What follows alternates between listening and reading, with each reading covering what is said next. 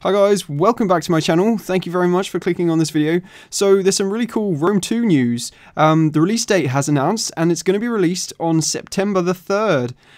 So not too long now, a few months away, but enough to get excited about it. And also, if you pre-order the game from some of the retailers, which you can find the link on the Rome Total War website, if you pre-order, you get the first DLC free. So you'll be able to download the Pontus DLC, which I spoke about in my previous video.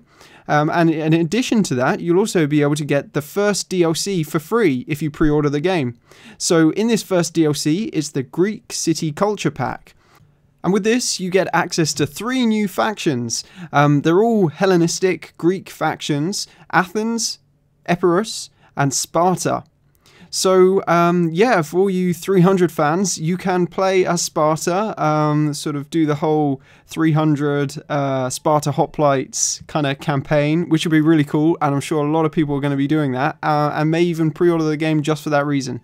So yeah, Athens, Epirus, and Sparta, the 3 additional factions you get if you pre-order the game, and you probably will be able to buy it after the game comes out.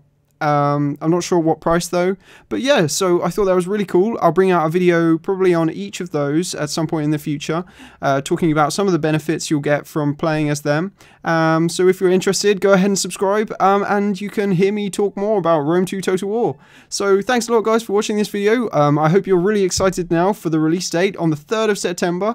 As always, feel free to comment, like the video if you enjoyed it. I really enjoy hearing your comments. So yeah. And I'll see you next time.